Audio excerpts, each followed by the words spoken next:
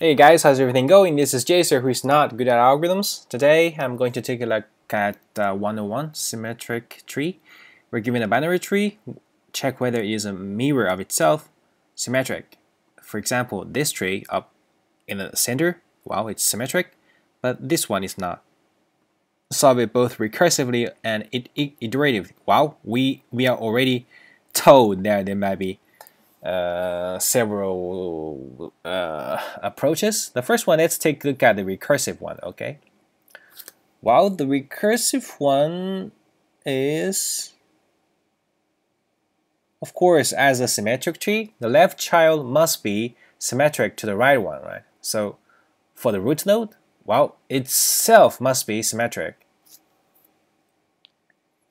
One node, okay, symmetric, cool. And then left and right, it must be the same, and it must be symmetric. So the value itself must be same, and its right must be symmetric to its right. Its left must be symmetric to the right, and the right must be symmetric to the left. So we can do this recursively, right? Yeah, cool. Let's try to do it. A symmetric root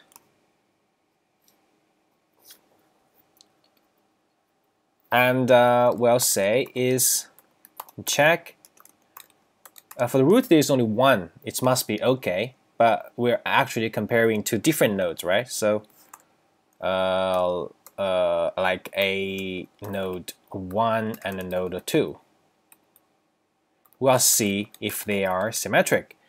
The first condition is if node 1, it might be null, right?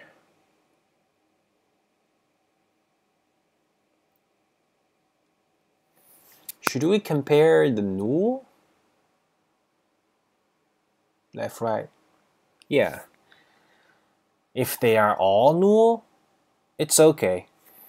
If it's null and node 2 is null, return true, right? And for the other case, one of them are not. So if node 1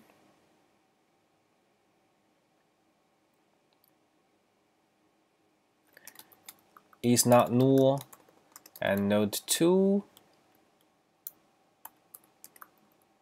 equals null, then return false. If node 1 equals null and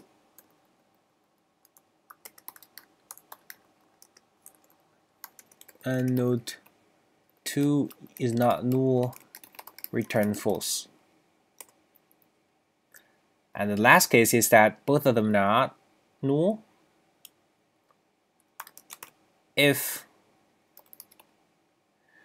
node val is not equal to node 2 val, then it's not symmetric, right? You return false. And now, if that's right, we will say if check node 1 left, node 2 right, return false. And then at last we will check node 1 right, node 2 left.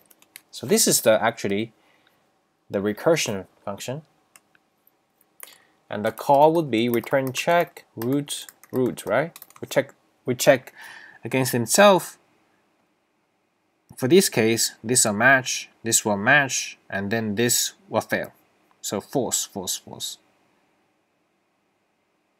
If false, return false, and then return the last one. I think this should work. Let's try to. Unexpected token. Ah, typo, sorry.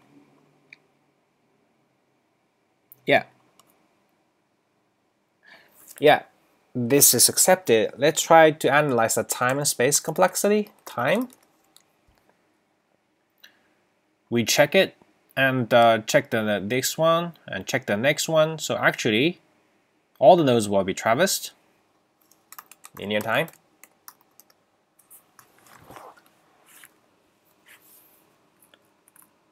And space, there will be actually we check, go to the straight, so maximum it will be the depth, right? It's worst case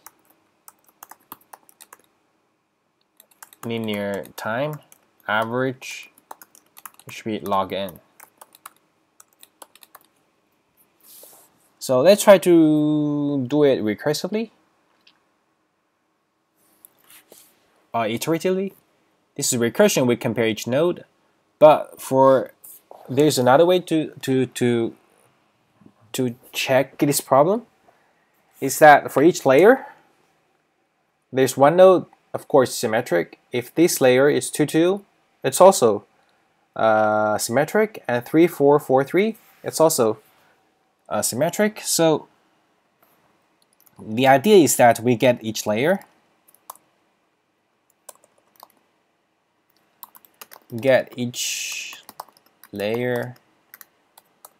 and check them, right? Of course, this will be BFS, graph first.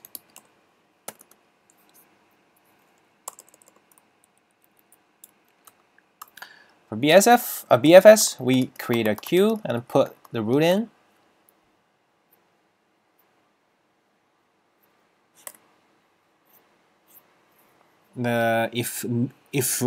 If root is null, of course, it's symmetric, right?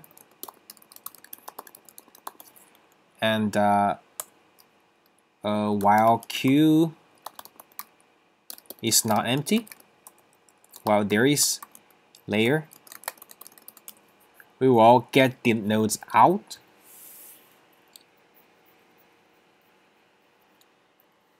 And of course, we will check if Q is symmetric or not, right?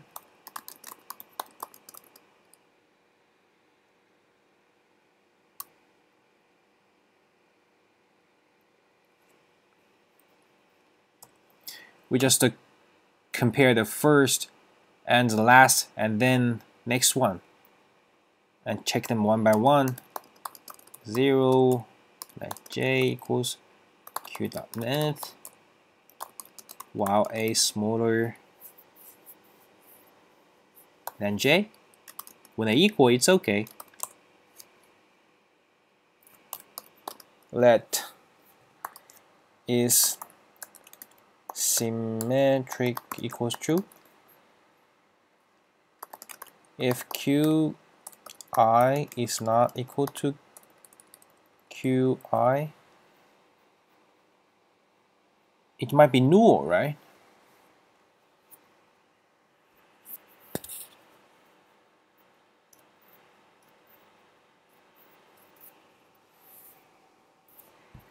If it's number, how could we check it? So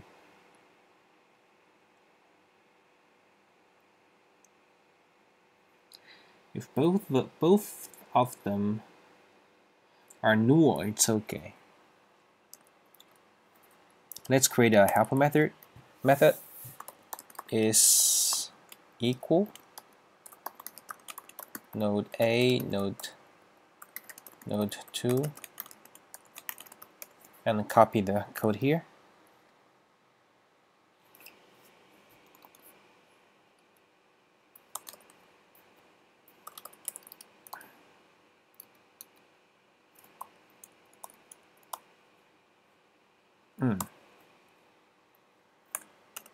Return true. Yeah, we just say if it's equal.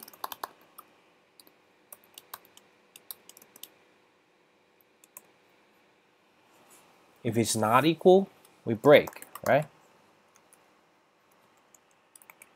And we said, oh, we don't need to break, we just return false. Return false. We don't need this flag. And don't forget to I plus 1, j minus 1. And so we check it, and then push the next layer, right? For this, we're simple. We create cube push. There is a possibility of null. Let count equals q.len.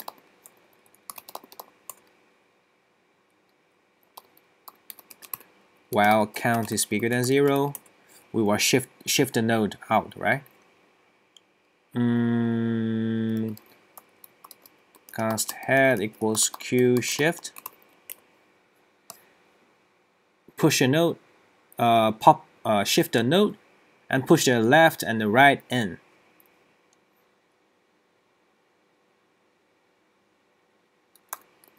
If head is not null,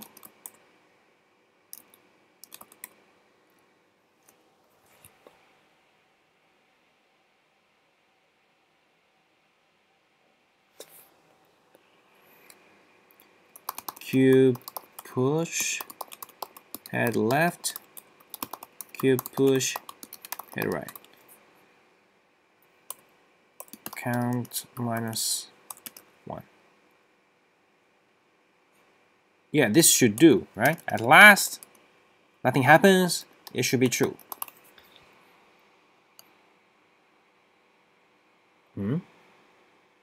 Val of non-defined.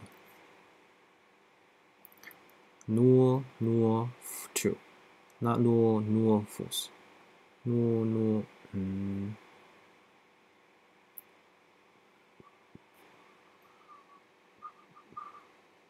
val of undefined.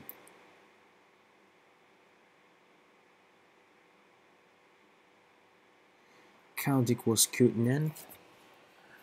While count is, there's count, we shift, and then we push. Why there is undefined?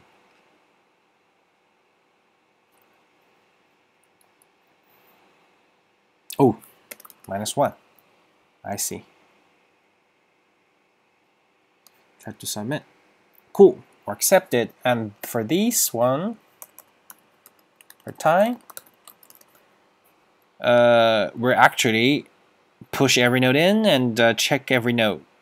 And with an extra, this comparison, this will actually check all the nodes again, so it's slightly worse than the previous one, I think, but it's still linear. Space, we are going to store the layer, the node, all the nodes of one layer.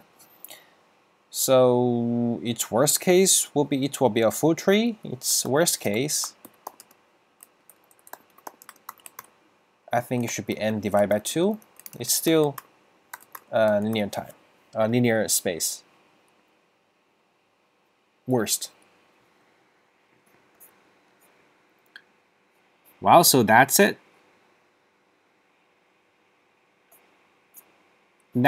Remember that for an iterative way of traversing the tree, create a queue, and first we push the root in, and using the nth, like counting technique, or push a null identifier, and for every layer, like this is the layer while, and we get all the elements out and push. Sorry. This is the while loop for every layer. Get the element out and push their children in. Like get these two. Get this. The queue will be 2 2, right? Get first 2 out, pushes 3 in, 4 in, and then get these 2 out, push the 4 in, 3 in.